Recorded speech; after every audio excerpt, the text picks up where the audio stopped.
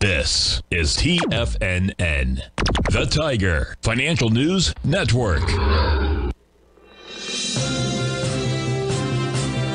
TFNN Headline News Update.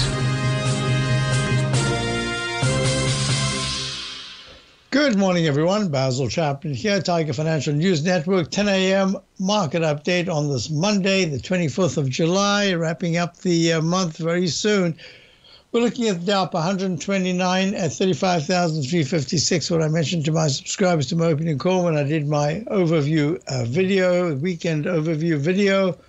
Yesterday, I said the Dow still has some internal strength. It could be a process as we start to come down, but the 9 is still over the 14. The MACD is good. The stochastics at 92% and flat. That's good. Flat is good.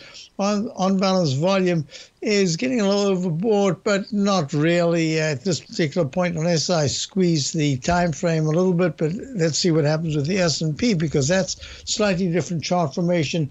Up 9 at 45.46, the 45.78 high of 4 sessions ago with a little doji candle says, be a little careful here. We could start to see some kind of a digestive formation with a key support around about 45.23-ish in the very near term and resistance up at the 45.60s. And we're looking at the QQQ a little weaker. The QQQ, there it is. QQQ is trading down 81 cents at 374.87. Quite a number of red candles here since the doji high at 387 4 sessions ago. And the SMH is also a little bit weak today, down 32 cents at 153.47. Most importantly, IWM is holding quite nicely. It's unchanged right here, 194.51. We're going to see if this does actually continue to attempt to lead the market here.